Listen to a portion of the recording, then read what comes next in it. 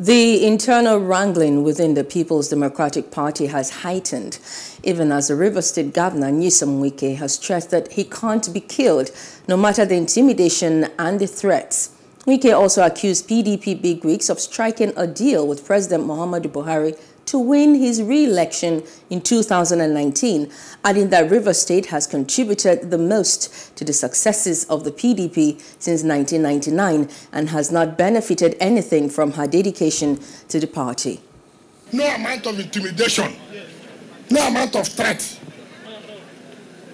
Of course, we stood this government fought us, but we survived it, is it not? Yes. Don't you survive it? We survived. Most of them who are talking now, if this federal government had descended on them, they would have crumbled. When they were going to negotiate with Buhari in 2019, they were going to negotiate with Buhari. That's why Buhari won election. They came to me and said, no negotiation. PDP must win. I said no.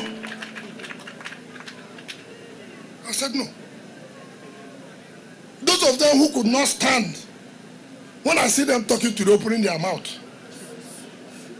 those of them who made sure that PDP never survived since 2015, that destroyed PDP, I see them today.